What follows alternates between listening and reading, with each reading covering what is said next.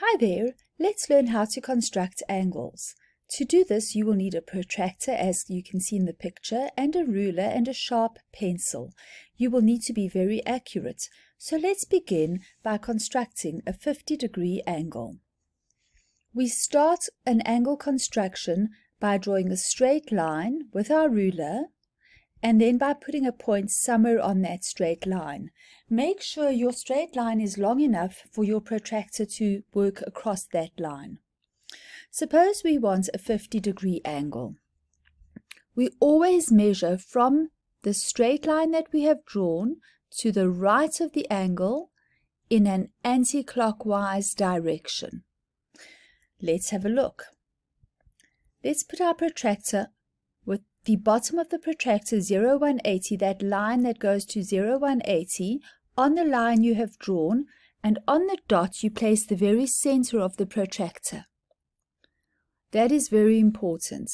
And now we want to measure 50 degrees going around. So we measure the inside because we don't want to count with 180. We want to start at 0 and go to 50. There is 50 over there.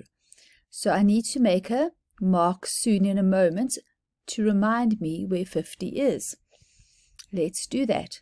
So I have worked around to the 50 degree and I have very carefully placed a mark just outside my protractor. Alright, to recap, we place our protractor on the line, we place the center of the protractor at the point, and we went in an anti-clockwise position to find the number 50 on the protractor. Once you have done that, you can take your protractor away and you will have the point that you started with on the line and the point that you have made. Take your ruler and join the 2 points with a straight line, and there you have your 50-degree angle. We like to label our angles as 50 degrees, and you might be asked to label some points on the line as well as this point of intersection. Suppose we want to construct a different angle. Let's construct 134 degrees. Well, it works the same. We start off with a line and a point, and we remember to go anti-clockwise around the point. We place our protractor carefully on the line with the middle of the protractor on the point, and we work around to 134. And that's quite difficult to see. I can see where 130 is, but I think I will need to zoom in to get to 134 because I have to use these little numbers over here. And there it is. Alright, so I've made my mark, and once you've made your mark, you join the center and the mark, and you label your angle 134. Well, what do you think happens when you're constructing an angle of 265 degrees? This one's a little bit more difficult to think about because you don't have a protractor that goes that far round perhaps. My protractor only goes to 180.